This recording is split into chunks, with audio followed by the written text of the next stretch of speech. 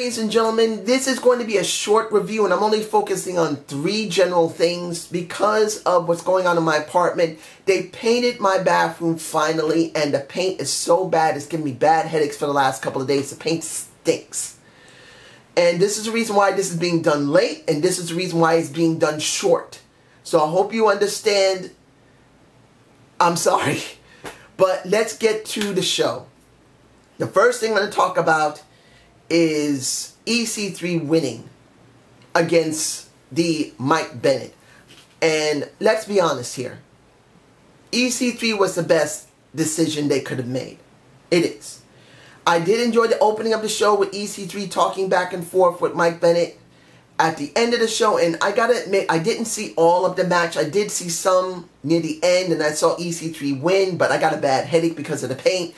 So I really didn't see all of the match, but it looked like it was a good match. Oof. Smelling here is annoying. Oof.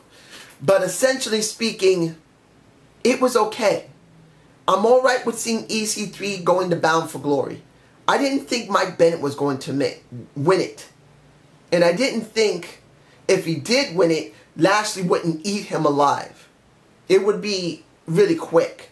So I thought before the end of the show, before the match happened, I thought something's got to happen for Lashley because Moose came out, beat up EC3 with Mike Bennett. There's got to be something dealing with Lashley. There's got to be something dealing with the titles. And I was right. Eli Drake versus James Storm. I'm sorry. I'm not thinking well because I got fumes still in my head. This apartment still stinks. Even after a day and a half, apartment still stinks. Anyway, did I feel like Eli Drake's match was okay? Yes. I admit I wanted to see the redemption or something different from James Storm. I wanted to see him lose so he would stop drinking and they would do something unique with him. But halfway through the match, I saw some of it. I didn't think he was going to lose. That's James Storm, and he did win. But when Lashley came out, I felt was nice. And Lashley, even though he does still have that little stutter in his talk, I still love this character of him. A heel that is a badass that doesn't need to play around. He just kicks your ass. Kind of like with Kurt, the way he used to be, he used to kick your ass, and he didn't need to, he didn't need to pull any type of tricks. Kurt Angle always did it with his skill more than he did with just acting like a cookie cutter heel. And I'm interested in seeing what they're going to do here. To be honest, seeing that this could be next week and we could have 3 titles being held by one person for this Bound for Glory will be unique. It also scares me because I'm worried that this Bound for Glory and the subsequent weeks afterward could mean that TNA thinks, well, the King of the Mountain title sucks. It just doesn't do anything. We're not doing anything with it. So why don't we get rid of it? The X Division, even though people love it, we really don't know how to book it, and we don't have time to book it, so let's get rid of it. Why don't we do a unifying title like the WWE's done? I am so hoping they're not going there. I don't want to see the X Division go away. But to be honest, if you're not doing anything with the title at all, and you're not going to put it on Explosion, like I said, X Division on Explosion. Let it be exclusively there and then show it on YouTube.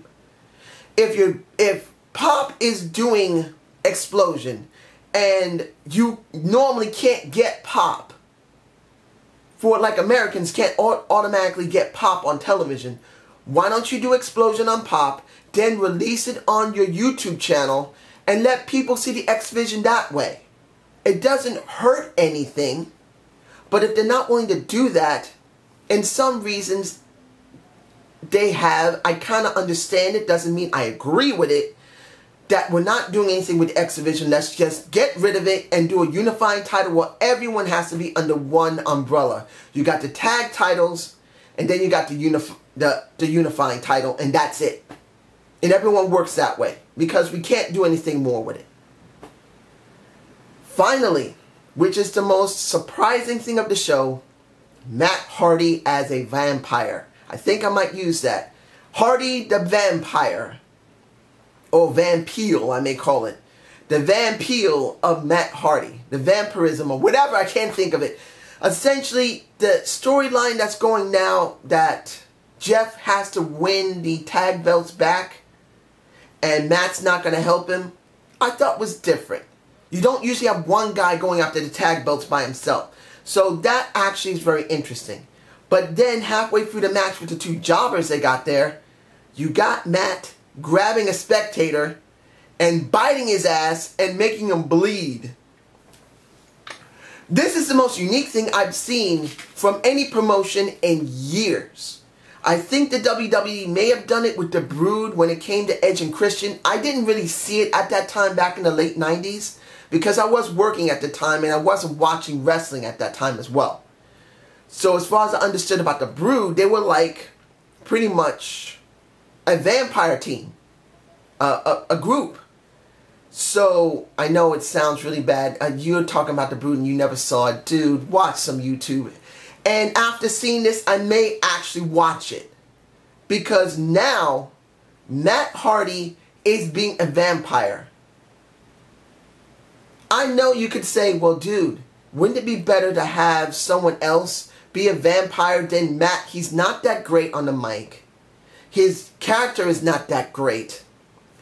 And he's not that great in the ring. He looks stupid with that streak in his hair.